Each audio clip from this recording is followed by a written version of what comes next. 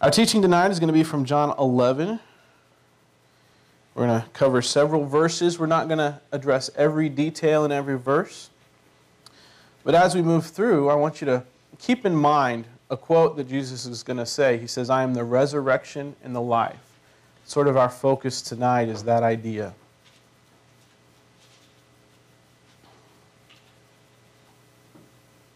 Before we dive into the text, let's pray. Heavenly Father, we come to you now to study your word together. Lord, we lift up Albert and Cynthia. And Lord, we lift up Jackie and Junior and Arabella. And we just pray your hand of healing on them, your hand of blessing and protection and comfort. Lord, we pray that you'll heal them quickly, bring them back to full health so they can resume their normal activities. And Lord, we pray your blessing over this time, that you would speak to us through your word, you would set aside all the distractions, and that you would speak to each one of our hearts the message you want us to hear. In Jesus' name, amen. So we're going to start verse 1, John 11. Now a certain man was sick, Lazarus of Bethany, the town of Mary and her sister Martha. It was that Mary who anointed the Lord with fragrant oil and wiped his feet with her hair, whose brother Lazarus was sick. Therefore the sisters sent to him, saying, "Lord, behold, he whom you love is sick." John chapter 11 is a historical narrative, and all that means, narrative means it's a story. Historical means it's real. So this is a real-life story that John's telling. And I say that because these verses introduce our main characters. We've got Lazarus, Mary, Martha, and Jesus. And these four people are going to be central to most of the scenes that we look at tonight. We're going to have three different scenes, and they're based on where Jesus was. The first scene, where we start, Jesus beyond the Jordan. The second scene is Jesus arrives in Bethany, and the third scene will be Jesus at Lazarus' tomb. These first four verses serve as an introduction. We already mentioned the main characters. Who are they? Lazarus, Mary, Martha, and Jesus. What's going on? Lazarus is deathly ill. Where are they? Well, Lazarus, Mary, and Martha are in Bethany, but Jesus isn't with them. Jesus is across the Jordan. Now, I don't have a map. So if you can picture, just in the middle of the screen right there is Jerusalem. Bethany is very, very close, and the Jordan would be like the edge of the screen. So Jesus is just off the edge of the screen. So he's just a little ways away. And so what happens? Lazarus gets sick. They send a messenger to him. Why is Jesus so far away? Well, he's across the Jordan because back in chapter 10, that's the narrative where Jesus says, "I am the good shepherd. I am the gate of the sheep."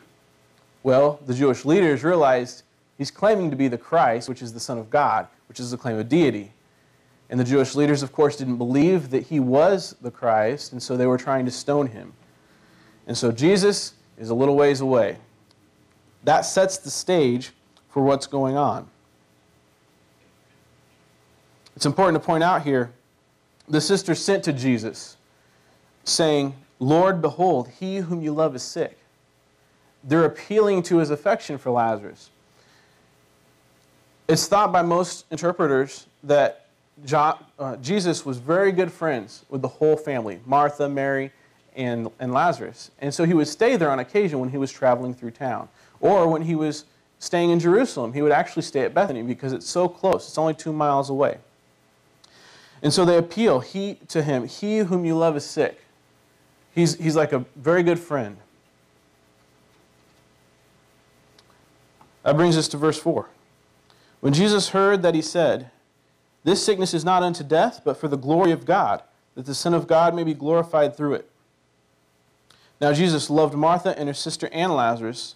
So when he heard that he was sick, he stayed 2 more days in the place where he was.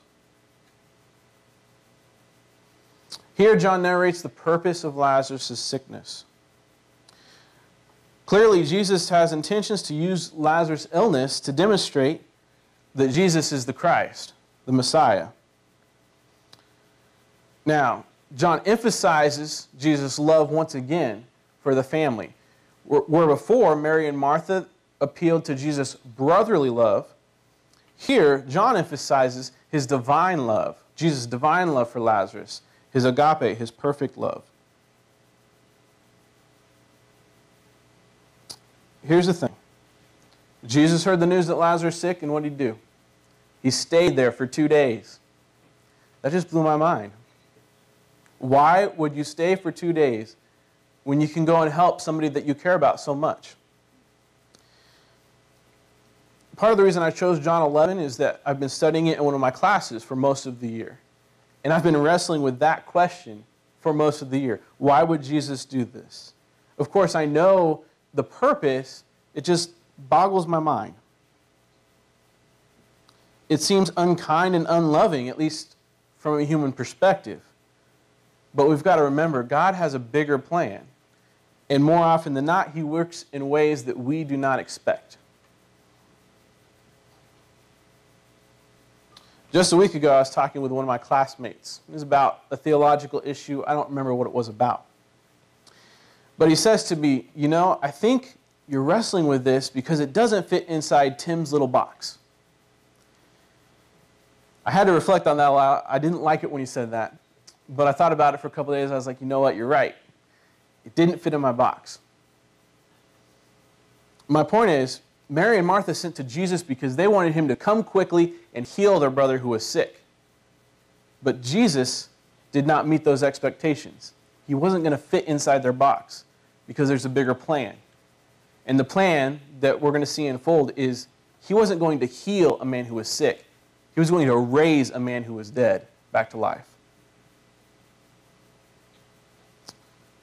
So far, John has led us to sympathize with the sisters. But now He shakes our expectations. Jesus' divine purposes are so much greater than what we could have expected. John has already said Jesus' purpose was the glory of the Father, and that through that the glory of the Son would be revealed. Soon we're going to read how that's going to happen. That brings us to verse 7. After this, He said to the disciples, "Let us go to Judea again." The disciples said to Him, "Rabbi, lately the Jews sought to stone you, and you are going there again?" Jesus answered, "Are there not 12 hours in the day? If anyone walks in the day, he does not stumble, because he sees the light of this world. But if one walks in the night, he stumbles, because the light is not in him." Jesus says, let's go to Judea. And the disciples are thinking, this is the place that the Jewish leaders just tried to stone you. And you want to go back there? And so they say that. And Jesus gives kind of a cryptic response. He doesn't give a purpose. He talks about there being 12 hours in a day, walking in the light, walking and not stumbling. I had to reflect on this a little bit. The disciples are confused about what's going on. They don't really understand the urgency. See, Jesus waited 2 days. So if I'm with Jesus, ministering with Jesus, and He waits 2 days, then it must not be that urgent. So why do we need to go back to Judea right now? Jesus doesn't immediately correct them. Instead, He sets their mind on spiritual things. In John 9, and I've got the verse up here, Jesus healed a man who was born blind. And He said to the disciples just before He did that, "I must work the works of Him who sent me while it is day. The night is coming when no one can work. As long as I am in the world, I am the light of the world." That's what Jesus said. And that sort of echoes what Jesus just said to His disciples in John 11. What Jesus is saying is, I have a ministry here on earth. It's a preordained plan, and certain things have to happen. Instead of worrying about the Jewish leaders who were trying to stone me, I need you to minister with me. I need you to follow me. I have a purpose here. As long as my ministry isn't finished, nothing's going to happen to you as long as you're with me, because I have to finish my ministry. So that's what Jesus is talking about here. Walking in the light of the world is walking with Jesus, going with Jesus to Bethany. He's inviting them to come with him and to see what's going to happen.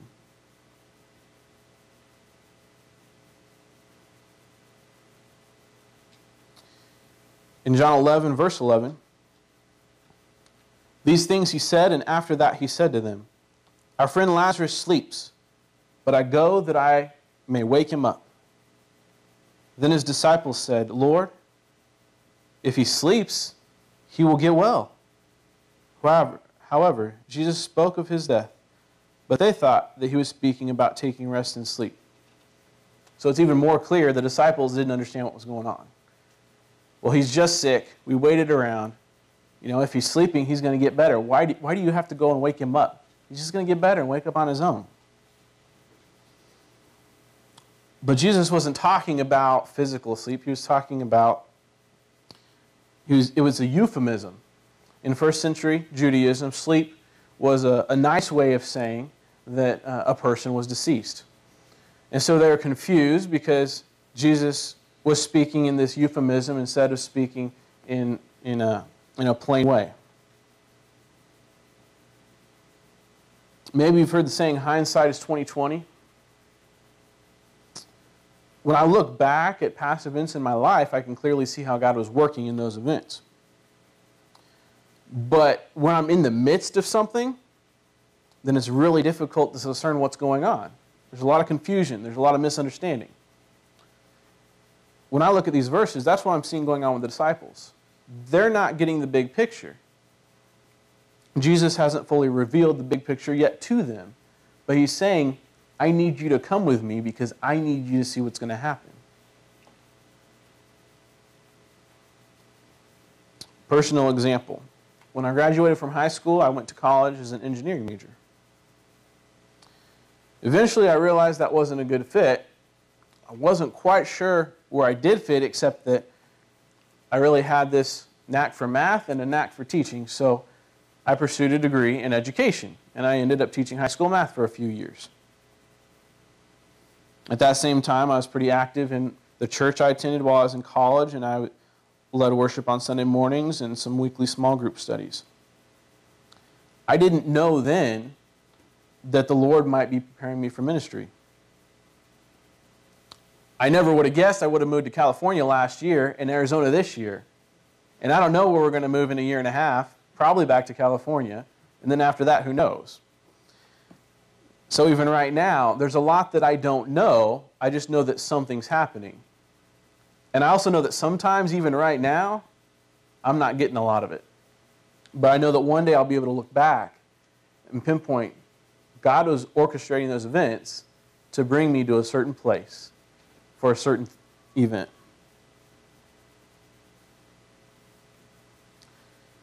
In John 11:14, Jesus said to them plainly, Lazarus is dead. Now he's talking plain. And I'm glad for your sakes that I was not there, that you may believe. Nevertheless, let us go to him. Then Thomas, who is called the twin, said to his fellow disciples, let us also go, that we may die with him. Jesus is finally talking plain to them. No more euphemisms. Lazarus is dead. But then he says, I'm glad for your sakes that I was not there. Why? Here's a purpose statement. That you may believe. This is our second purpose statement. The first was that the Son may be glorified. A little vague, but it's to God's glory. The second, what is that glory? That you may believe. We're going to come to what that means. Believe in what or in who in a few verses. It's interesting what Thomas says. I like Thomas. He's a bold guy. He speaks his mind, but he's also clearly still not getting it. He says, let us go also that we may die with him. He doesn't get that they're not going to their death. They're going to witness something very special. And that he's going to be okay because Jesus' ministry isn't finished. Like we just talked about, the idea of the light of the world. But he does get, and he's bold enough to say, you know what, let's go with Jesus. Let's follow Jesus. Let's follow him to our deaths, but let's follow him. I know that's a boldness. Some of us are bold, some of us aren't. I'm not a very bold person. So that's a boldness that I can learn from.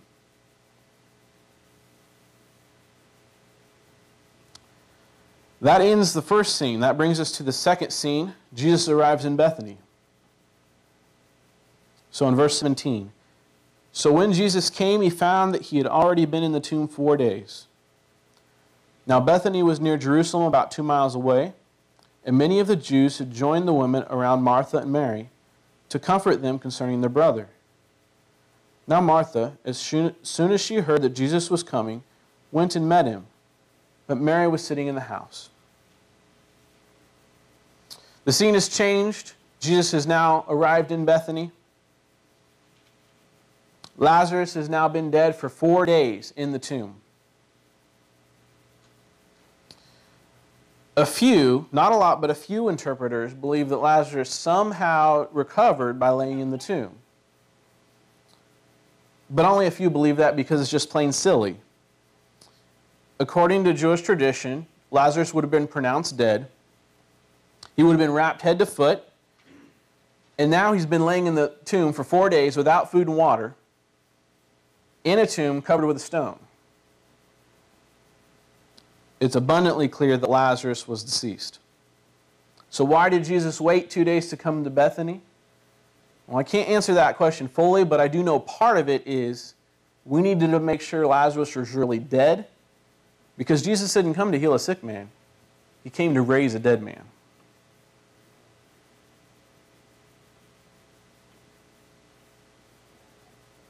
According to ancient Jewish burial practices, Lazarus was almost certainly prepared for burial and laid in the tomb on the same day he was pronounced dead.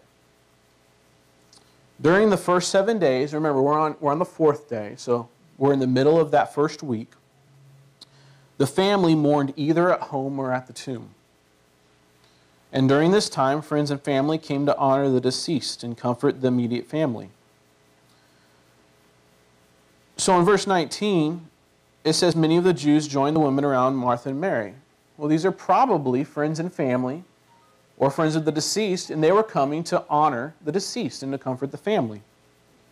The fact that Bethany was so near Jerusalem means that a lot of these Jews were from Jerusalem.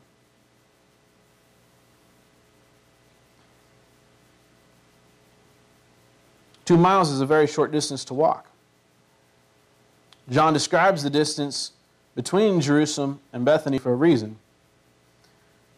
Back in chapter 10, as we've already mentioned, the Jewish leaders in Jerusalem tried to stone Jesus because he claimed to be the Son of God. They didn't agree with that, so they thought he was blaspheming, and the penalty is stoning.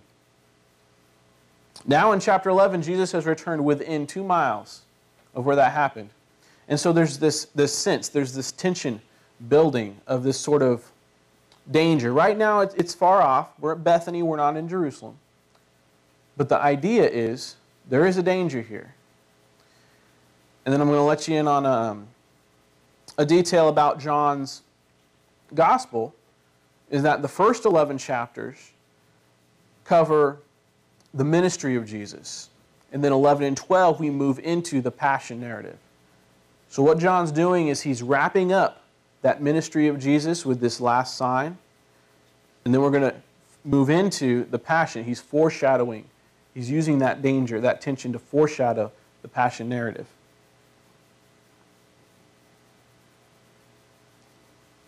Also in verse, is it 20? Yeah, in verse 20, I want you to notice how when Martha heard that Jesus arrived, she immediately went out to meet him. He's a very close friend of hers. And she sent to him in desperation earlier. Now when he arrives, she doesn't wait for him to come to her. She goes to him. It's a time of need. And she goes to her Lord.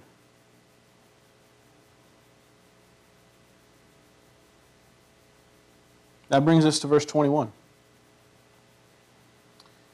Now Martha said to Jesus, Lord, if you had been here, my brother would not have died. But even now I know that whatever you ask of God, God will give you. Jesus said to her, your brother will rise again. Martha said to him, I know that he will arise again in the resurrection on the last day. Martha went out to Jesus, her friend and her Lord. And the first thing she says is, Lord, if you'd only been here. One of the classes I'm taking is Greek, and there are some things that when you study Greek, it can bring some additional elements out of the text. When she says, Lord, if you'd been here, it's as though she's saying, Lord, if you'd only been here, but you weren't. There's definitely a hint of remorse, of disappointment in her voice. She had expected Jesus to come and heal her brother, but Jesus had let her down. He was now 4 days late. Now, that doesn't shake her faith, but it did shake her expectations. And so she's disappointed.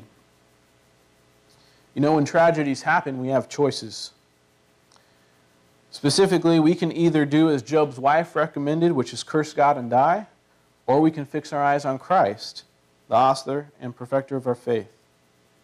Now, I'm not saying that's easy to do. Absolutely not. When tragedy strikes, it is incredibly difficult to trust in Christ. Still, I think we have a choice. And our decision in that moment determines whether we are able to see the glory of the Son when we come out of those circumstances. Here, Martha chose Christ. She's going to see the glory of the Son when the miracle is performed. Jesus says to her, your brother will rise again. This is now the second time Jesus has plainly said what's about to happen. Remember previously, he said, Lazarus is asleep, I'm going to wake him up. And of course, he was saying Lazarus is dead, I'm going to raise him. This time he says, your brother will rise again. Second time he said, this is what I'm going to do, but Martha doesn't get it this time. Her reply demonstrates excellent theology. First century Judaism at that time was expectantly awaiting their Messiah. Not only did they know he'd come, but they knew many things about him, and they were wanting him to come and save them from Rome. So her response says, I know you're the Messiah, and I know that the resurrection will happen at the last day. But she didn't quite get it that Jesus was saying, he wasn't talking about the last day. He wasn't talking about the new heavens and the new earth. He's saying, this day, I'm going to raise your brother.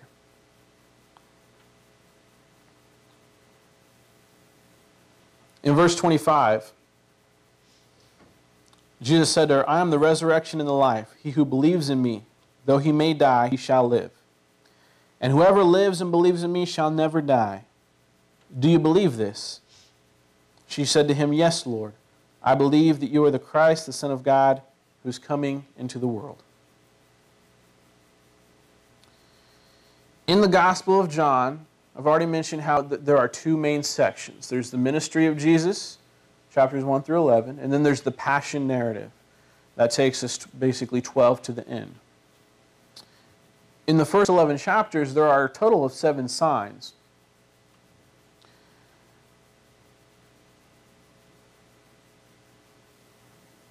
And there are also a total of 7 different I am statements. One of the neat things about chapter 11 is it has both of those rolled into one. It has the sign of the resurrection, and then it also has Jesus saying, I am the resurrection and the life. When Jesus claims to be the resurrection and the life, he's identifying himself as the Son. So those Jews who tried to stone him because he claimed to be the Son of God, they were right on account of what he said. They were just wrong because he really is the Son of God, so he wasn't blaspheming. So Jesus says, I am the resurrection and the life, which takes us back to something he said in John chapter 5, and I have that verse up on the screen.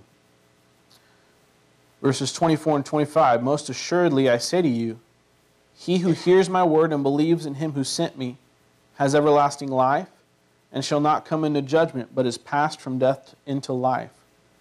Most assuredly I say to you, the hour is coming, and now is, when the dead will hear the voice of the Son of God, and those who hear will live.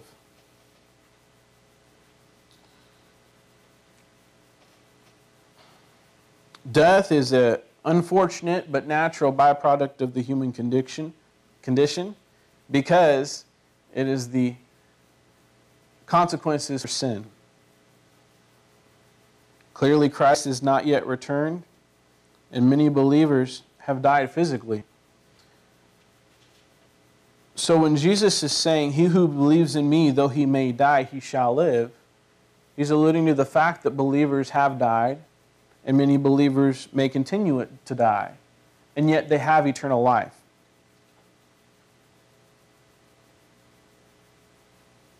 Further, when Christ returns, we will have new bodies. In claiming to be the resurrection and the life, Jesus claims to be the Christ, the Son of God. Those resurrected bodies will have life, new life, a fullness of life without sin, without corruption. That life comes from Jesus Christ.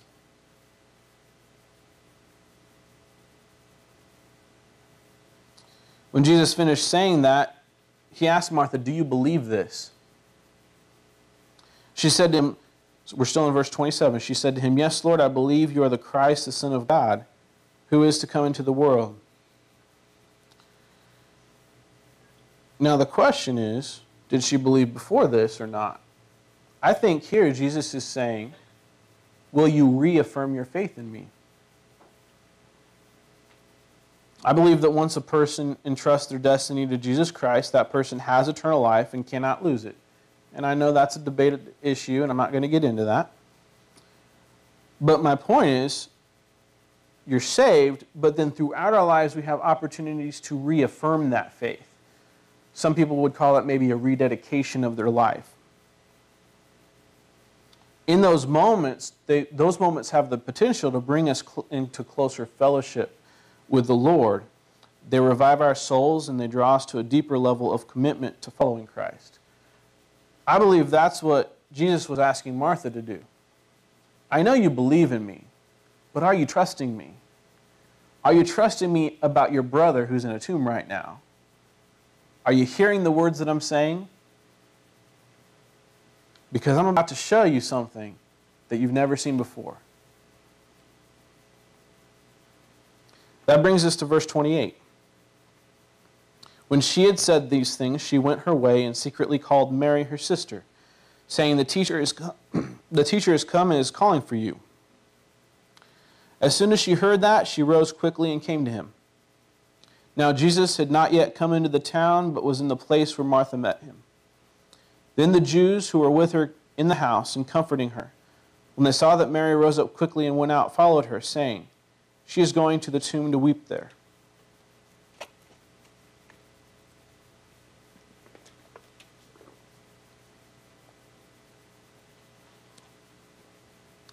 When Martha received news that Jesus had come to town, she rose quickly and went to meet him, but Mary stayed in the house. When Martha calls Mary, now Mary rises quickly to go meet Jesus. We don't really know why Mary stayed in the house. Some interpreters think it's a personality thing. You know, Martha is the go-getter. She's the type A personality. Mary, remember, she was sitting at the feet of Jesus while Martha was preparing a meal.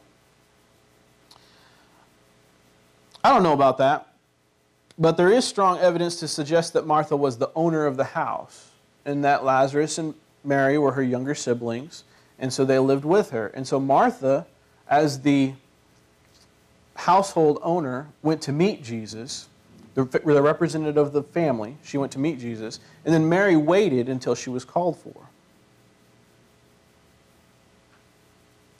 It is interesting to note how the Jews responded. Now remember, there were Jews in town. There were a lot of people here comforting Mary. There were a lot of people here comforting Martha, and they were honoring Lazarus. So there were people in the house with Mary, and they were mourning together. So when Mary gets up, they think that she goes to the tomb. And that makes sense.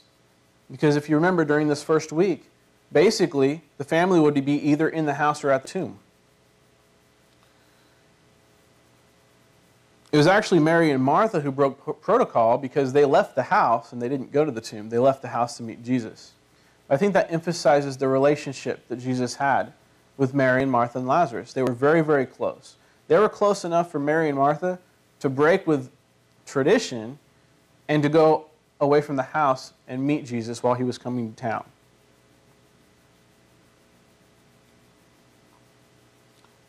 That brings us to verse 32. Then when Mary came where Jesus was and saw him, she fell down at his feet, saying to him, Lord, if you had been here, my brother would not have died. Therefore, when Jesus saw her weeping, and the Jews who came with her weeping, he groaned in the spirit and was troubled. When Mary comes to where Jesus is, she falls at his feet. And the verb there translated falls is the same Greek verb that elsewhere is translated to worship. Now, that doesn't necessarily mean that she was falling to her knees to worship Jesus at that moment, but it does mean that she intentionally fell to her knees and that it was very much a sign of personal humility and respect for Jesus. You know, the idea that Jesus is her Lord. And so it's a very respectful greeting. But then notice what she says. Lord, if you had been here, my brother would not have died. That's the exact same thing Martha said. They're both incredibly distraught over their loss. Loss is a very difficult thing. And we can see how it affects Mary and Martha, both of them, because they're very close friend who had the power to do something about it. They've known him long enough to know that he heals people. They're very disappointed.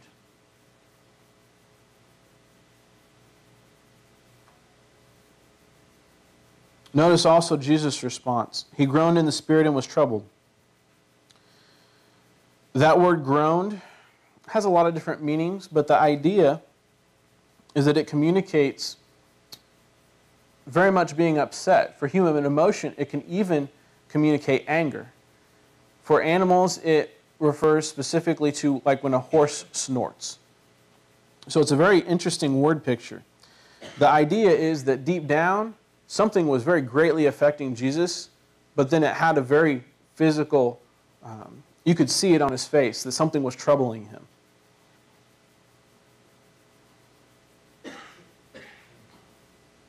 Between the death of his beloved friend, the deep sorrow expressed by Mary and Martha, and the mourning of all the Jews who had come in, Jesus was very deeply affected. And this demonstrates his humanity. He feels hurt. He feels pain and anger just like any other person. It also reveals the passionate side of his divinity. Why did he go to the cross? He went to the cross to conquer sin and to conquer death.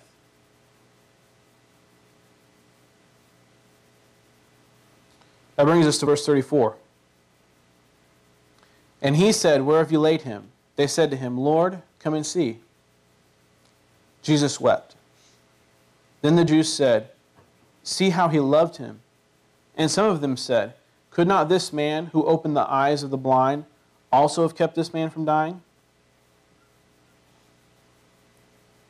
We've already mentioned this a couple of times. During the first week of burial, it was customary for friends and relatives to be mourning at the tomb. So Jesus' request to go see Lazarus makes perfect sense, and some of the Jews who were there said, come and see.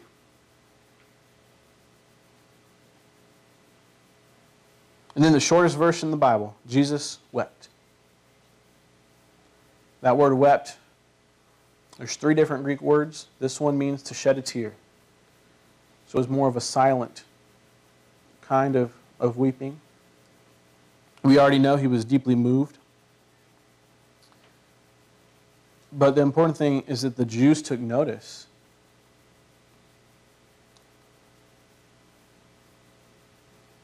Even they noticed how much he cared for Lazarus and the family. This is now the 3rd time that John has indicated how much Jesus loved Lazarus. So we know when Jesus waited 2 days to come, it wasn't because he didn't love the family. Not at all. In fact, you could say the opposite. It was because he loved them so much that he needed to communicate this idea so that they would believe in him. Ultimately, he delayed because he intended to work a miracle that would cause many people to trust in Jesus. That concludes scene 2 and brings us to scene 3, which is Jesus at Lazarus' tomb. Verse 38, "Then Jesus again, groaning in himself, came to the tomb. It was a cave, and a stone lay against it. Jesus said, 'Take away the stone.' Martha, the sister of him who was dead, said to him, 'Lord, by this time there is a stench, for he has been dead 4 days.' Jesus said to her, 'Did I not say to you that if you would believe, you would see the glory of God?' The tomb was a cave with a stone lying against it. In first century Israel, both natural and carved caves were very common. Some tombs had vertical entrances, and so they would have been cut out of the rock, and then the person would have been lowered in via rope. Other caves had a more horizontal where you could just walk in, and then some had stairs carved so you could walk down into the tomb. Later, when Lazarus walks out, it was definitely a more horizontal cave. I don't think he just floated up out of the tomb. I don't think that's what happened. The stone was important because it served 2 purposes. One, it protected the body from wild animals. 2, it provided a barrier from the odor of decomposition. One of the important issues we need to understand here is about this odor. The Jews did not embalm the deceased the same way the Egyptians did. And that's a hotly debated issue in scholarly circles. The Jews did not prepare the internal organs in any way. What they did is they washed the body, they wrapped the body in linens and spices, and then they laid it to rest in the tomb. And ultimately, they wanted the body to decompose because they had what's called a second burial, where a year later, they collected the bones of the deceased in a special urn and set it in a special place in the tomb. So Martha's actually being very practical when she says there's going to be an odor. And the King James captures the Greek well, he stinketh. That's what it says.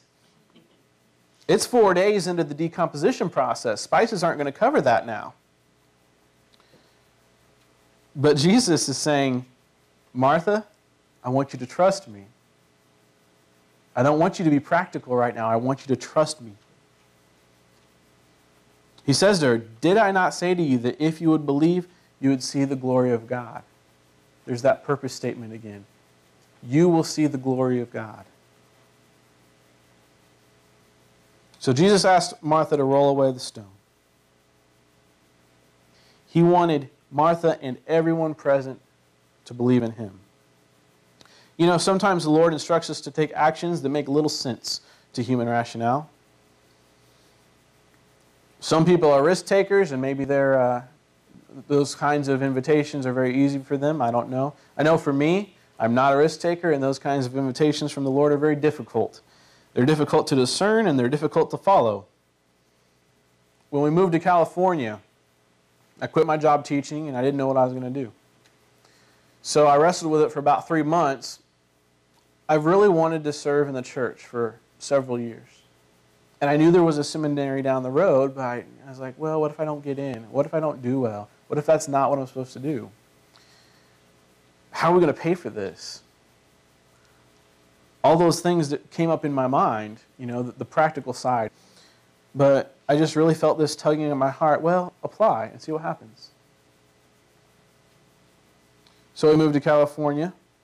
Instead of getting licensed as a teacher, then I went and I applied to seminary, and I got accepted, and I started classes. Of course, it took a lot of prayer and then some conversations with my wife. But seminary wasn't in the budget 2 years ago. It's really still not in the budget, but the Lord has provided. Doesn't always work out that way, and that's usually because I probably heard wrong, or I was confused, like the disciples, like Martha. But in this case, I know seminary worked out for me so far because it was a step of faith that God called me to, but to follow Him in that. That brings us to verse 41. Then they took away the stone from the place where the dead man was lying. And Jesus lifted up His eyes and said, Father, I thank You that You have heard me. And I know that You have always heard me. Because of the people who are standing by, I said this, that they may believe that You sent me. I have in my notes this is the third time, but I think it's the fourth time that Jesus has stated a purpose in coming to Bethany. He's got two purposes. One is to glorify God and glorify the Son. And the second is that people will believe in Him that He is the Son. And so it really all goes together. Glorify the Son and believe that He is the Son. Even that prayer, I think it was audible. I think it was intended for people to hear, not to draw attention to Himself, but sort of an indirect way of saying, something's about to happen. You should be paying attention to this. Because there's just a crowd of people and they're all mourning. Jesus is directing their attention to say, are you ready to see what's going to happen?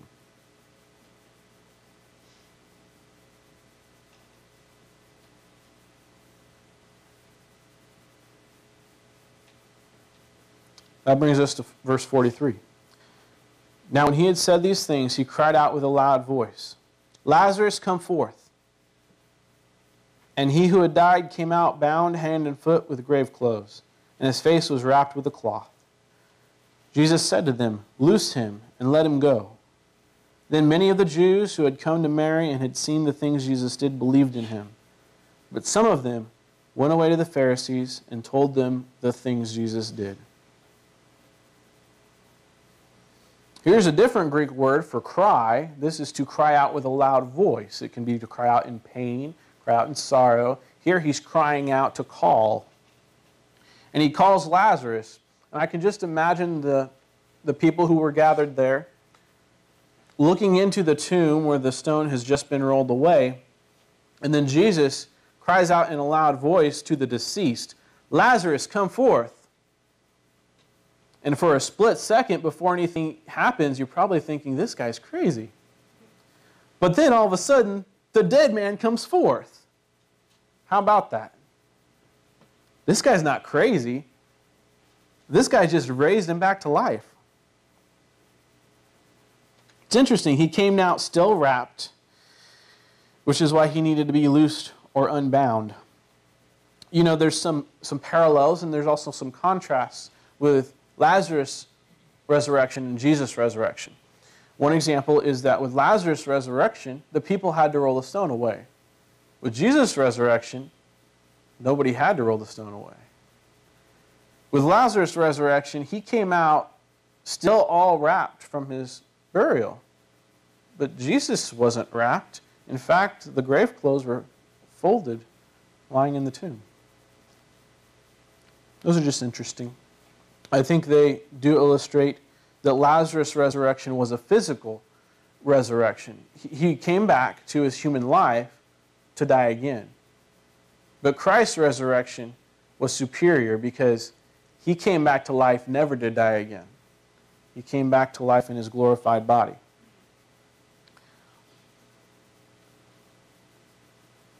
There were a lot of people gathered. The disciples were there. Mary and Martha were there. The Jews who had come from Jerusalem to comfort Mary and Martha, to mourn over Lazarus, they were there. Some of these probably already believed in Jesus. We're talking the disciples, Mary and Martha. They already believed, at least somewhat, even if they misunderstood some things. And then a lot of the Jews, these weren't Jewish leaders. These were just people, just normal, everyday, common people. And so they were curious. We have a chance to see this Jesus whom everyone is talking about, saying that He does all these miracles. Let's go see. Well, now they've seen. They saw Him bring a dead man to life. And it brought them to a moment of decision. Did they believe? Did they not believe? John tells us about two different kinds of people. Some of them, seeing the things that Jesus did believe in Him. They believed that He was the Christ, the Son of God. just as Martha confessed. But some of them went away to the Pharisees and told them the things he did. Now I asked myself, the ones who went to the Pharisees, did they believe or not? Well, the text doesn't say. I do know this. In the Greek, there's a very stark contrast between the ones who believed and the ones who went to the Pharisees. That says to me at least some of the ones who went to the Pharisees went unbelieving.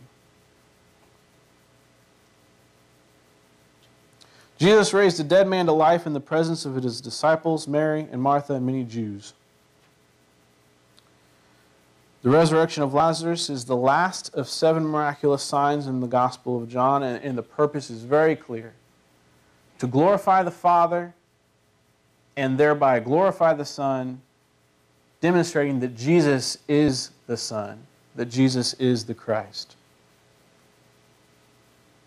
It also foreshadows the rest of the book.